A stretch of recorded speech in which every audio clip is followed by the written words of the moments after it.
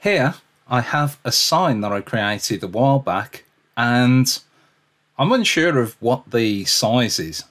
So there are a couple of quick ways that you can do this.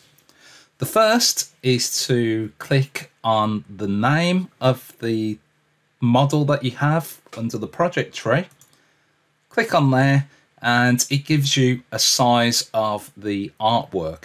Now that size is the model size, so it won't necessarily give you the size of your actual piece if it's smaller than the model. So what you can also do is turn on rulers. So if I go to the 2D view, you can see that I have no markings.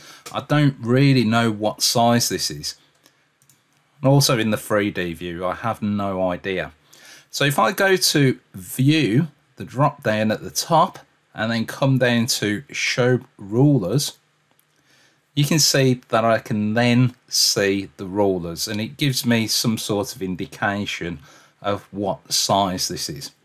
Go to the 2D view, you can see that that's not on the model, it's on the edge of the viewport.